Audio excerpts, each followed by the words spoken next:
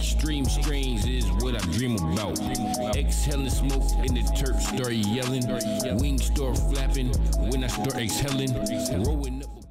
Thanks for rolling up. I'm 2 Blunt Marley, and this is Certified Pothead. Smoking on one of my nighttime spliffs. You know what we about to do, Bird Club. We about to take a look at these cannabis conspiracy theories, which I like to call cannabis-spiracy theories. Tonight's theory is about Donald Trump's demon. If you think hell is full of competent demons who bring their A game to the table, meet Blaze Fistopheles, a demonic underachiever with a penchant for weed and a flair for failure. Tasked by Satan himself to sabotage Donald Trump's ventures, Blaze Fistopheles was the chosen hellspawn for the job. After all, Trump's business record, full of bankruptcies and controversies, seemed like low-hanging forbidden fruit. But Blaze's execution, well, let's just say it left Satan redder than usual. Each attempt to derail Trump's empire was thwarted, not by angelic intervention, but by Blaze's love for cannabis. What followed was a saga of botched sabotage, devilish excuses, and more puns than there are souls in hell. Let's dive into Blaze's infernal failures. First was Trump Tower. The foundation of Trump Tower was Blaze Fistopheles' first target. His nefarious blueprint involved convincing contractors to replace high-quality cement with demonic quick-dry concrete, which would crack under pressure. Literally. The idea was to ensure the glittering skyscraper became $1 million pile of rubble, ruining Trump's reputation and finances in one glorious collapse. What actually happened? Before sneaking onto the construction site, Blaze lit up some Devil's Lettuce OG, thinking it would spark inspiration. Instead, it sparked existential dread. Staring at a half-built tower, Blaze mused, is humanity's need to build upward just a metaphor for their inability to cope with morality? By the time he snapped out of it, the contractors had poured the actual concrete perfectly. Trump Tower rose, a testament to Blaze's failure. Blaze explains to Satan, I laid the groundwork, but my plans just solidified prematurely. Happens to the best of us, right? Satan's response, you're telling me a skyscraper and your hands stood firm? Blaze, I didn't assign you to prop up his empire. Here's a riddle. I reach for the heavens, a beacon of gold, housing the stories of wells have told, built on a foundation that should have failed. But even the demon's sabotage was derailed. What am I? Blaze's second attempt was Trump Shuttle. With Trump venturing into the airline industry, Blaze set his sight on Trump Shuttle. His goal? Sabotage the planes to create a PR disaster. He planned to infiltrate the hangar and replace essential engine parts with his patented infernal bearings, which would overheat mid-flight. A cascade of delays, emergency landings, and fiery failures would leave Trump grounded permanently. What actually happened? Blaze arrived at the hangar after indulging in a joint of sky-high sour diesel.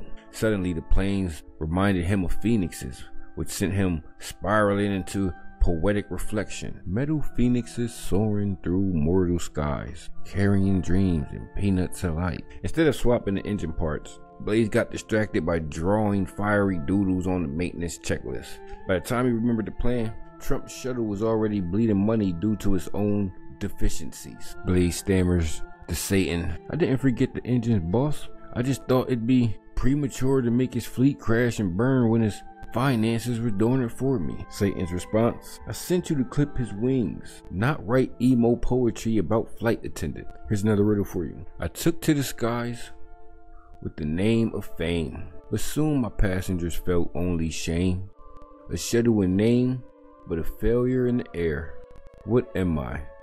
Trump didn't care. Blaze's next attempt came with Trump University. Trump's foray into education was an open invitation for diabolical interference. Blaze schemed to hack into the system, leak fake diplomas, and create a scandal so catastrophic that even hell's admission department would laugh. Lawsuits would flood in, Trump's credibility would crumble, and Blaze would finally get a gold star from Satan. What actually happened? Blaze decided to fuel his hacking system with a joint of Professor Pot. Unfortunately, the strain unlocked his inner educator. Instead of sabotaging Trump University, he spent the night drafting his own hellish courses: Demonic Negotiation Tactics 101, Soul Caesar Advanced Studies, and Fireproofing for Beginners. By the time Blaze sobered up, lawsuits from students were actually already piling up, rendering his plan unnecessary. His excuse for Satan: "Boss, I didn't sabotage Trump University, I enhanced it. Now, hell, you has the edge in academic dishonesty." Satan's response: "You managed to make Trump look more competent. How? How do you fail upward?" Riddle time. I missed the path to fortune and fame, but students were left with little to claim.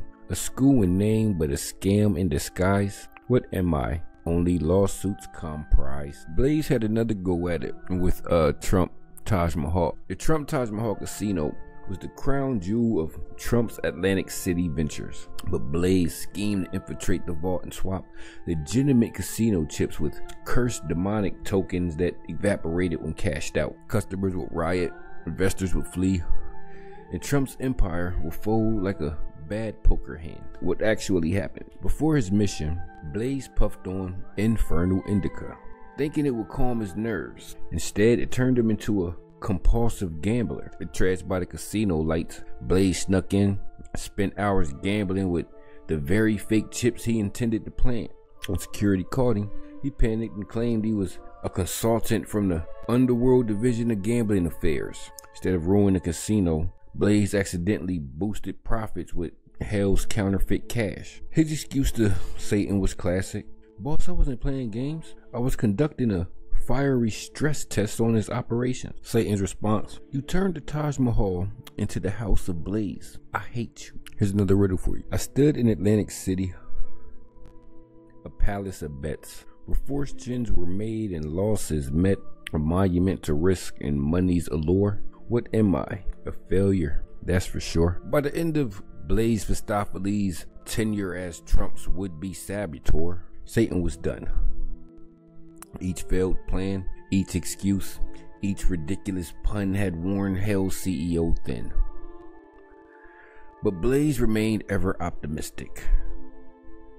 "You see, boss, I'm not a failure. I'm a slow burn saboteur.